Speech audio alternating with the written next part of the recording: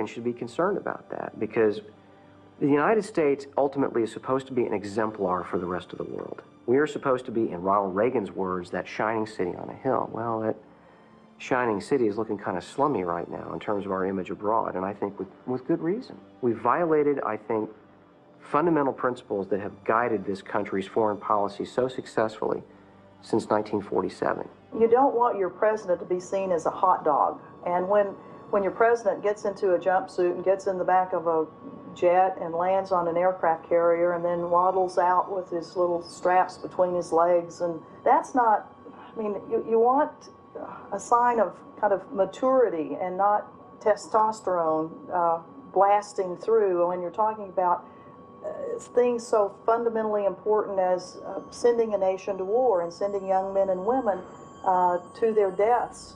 There is a sense in Washington now that you can't raise objections to this because you're not supporting the troops in the field.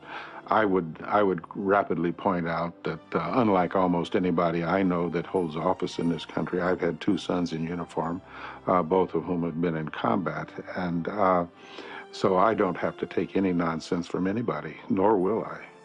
Mark Twain's definition of patriotism is patriotism is supporting your country all the time and your government when it deserves it. Well, I don't think it's patriotic to stand by and remain silent while your country stumbles into disaster. Patriotism is the last refuge of scoundrels, and I think these are scoundrels. They have no argument now. They have no defense for what they did. The country is in a terrible international security situation that I think is perilous. So they're attacking the patriotism of others. Having been an insider, I know that the insiders don't have it all right. They make mistakes, and indeed, there's more likely to be mistakes, and there's more likely to be misjudgment if there is no criticism. It was Jefferson who said that our kind of government is not based on trust. It's based on, in fact, suspicion. Supporting the Constitution, understanding what's in the Constitution, caring about the Constitution. That's why we don't have a king, because we have a piece of paper. So I think that is patriotism. It's not just those of us who've been privileged to serve actually in the government who are the patriots. It's every citizen who respects and honors the fact that we have such a wonderful country. To suggest that if you have a different viewpoint than any given administration, or if you're not supporting the president in policies that may be highly erroneous, I don't see that as patriotism at all. In fact, I would argue that any patriot with integrity is going to speak out if he or she feels that we're on the wrong course. It's not unpatriotic to demand that Congress upholds its constitutional responsibilities regarding the declaration of war. It's not unpatriotic to be very upset, vocally upset, when Congress abrogates this constitutional responsibility by transferring war powers authority to the President of the United States, as they did in October of 2002. Listen, when you guys were working NASDAQ and the dot-coms, I was out in Iraq trying to get rid of Saddam and almost got killed for it. And besides, almost going to jail. So it doesn't take a whole lot of courage for me to come out against the war, and I did at the beginning, but I was studiously ignored. When we did the first Gulf War, when I came out of Baghdad in 1991, I met with the President of the United States, I met with the senior leadership of both parties, and the one thing that sticks with me to this day is the extent to which each one of them explained to me in very emotional terms the extent to which they had had to plumb their consciences to come to a decision on how to vote on the use of force authorization. It had been a moral decision on their part. It had been one that had kept them up at night as they thought their way through this. We owe our soldiers, our sailors, our airmen, and our Marines nothing less before we send them to battle. Sometimes the true patriot takes the unpopular course, but helps their country avoid mistakes. And even if they can't persuade, at least they tried. For me, America is this amazing land of opportunity, of beauty, of idealism, of hope. It is a beacon to the world.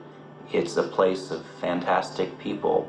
And what infuriates me more than anything else is that this administration has systematically slandered, libeled, blackened the image of America to our friends and allies around the world. Having the authority and the ability to go and wage war is a very, very solemn thing, and it needs to be done with care and with deliberation and with genuine forethought.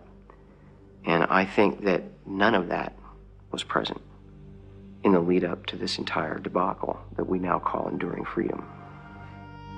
When the emperor has no clothes, you have to have the presence of mind and the courage to stand up and say, the emperor has no clothes.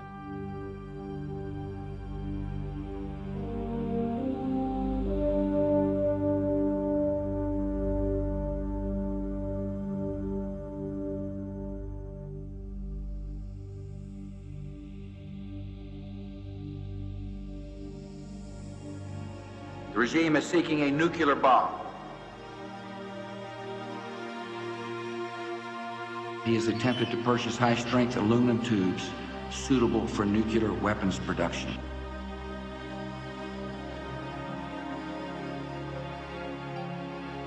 Material sufficient to produce more than 38,000 liters of botulinum toxin.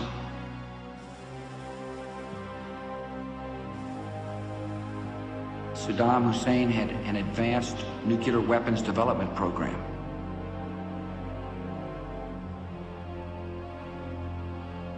The British government has learned that Saddam Hussein recently sought significant quantities of uranium from Africa.